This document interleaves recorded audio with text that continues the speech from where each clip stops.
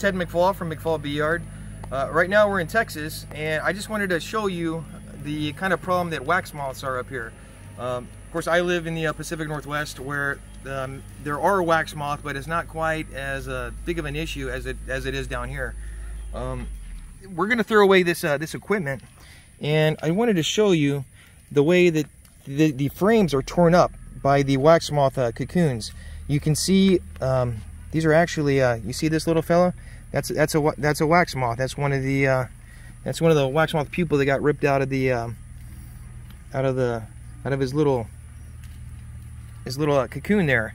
So what happens is you have a wax moth that will find a weak hive, or a hive that perhaps someone added extra deep too early, and so there's too much space for the bees to protect. And so you have a wax moth that'll fly in, lay eggs. The eggs turn into larvae. The larvae crawl around, eating wax. They don't slime the hive the way the small hive beetle will, but they're still nasty little larvae, and they'll and also bees will chase away the wax moth larva, and for some reason they don't chase away the small hive beetle larva. But what happens is the larvae end up finding a place to pupate along the wood frame, and they burrow a cocoon, and they actually tear up the frames to make that cocoon. So I was showing you these indentions here.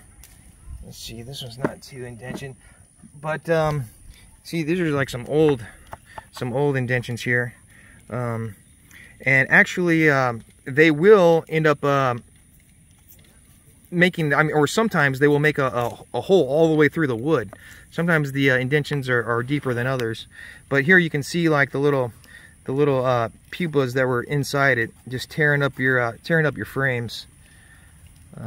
So that is another pest that beekeepers have to deal with. It's not a fun kind of thing to deal with. And actually, you can see like the webbings and stuff. They've been working on that. And actually, all this is wax moth damage. You see like the webbing and stuff.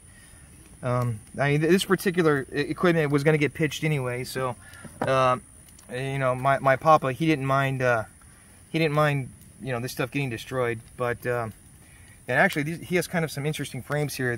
The communication corners are circular. Yeah, I guess you don't see that too often, this type of a foundation. But anyway, it's definitely a problem, and the problem varies in different areas. Like I said, Pacific Northwest is a problem, but here in East Texas, you really got to throw your stuff, moth crystals on your frames, or else your wax is going to get eaten up pretty quick. But it's important to remember that it's actually moth crystals, not moth balls. So for example, during the winter time, you want to take a sheet of newspaper, throw it on your hive, take moth crystals and throw that on top of the newspapers, and that'll keep the wax moth out. Pacific Northwest is a little bit more forgiving. You have a little bit more time since there's fewer wax moth. But different parts of the country, you really have to make sure you get those moth crystals on them ASAP to protect your wax. Ted McFall from McFall Bee Yard.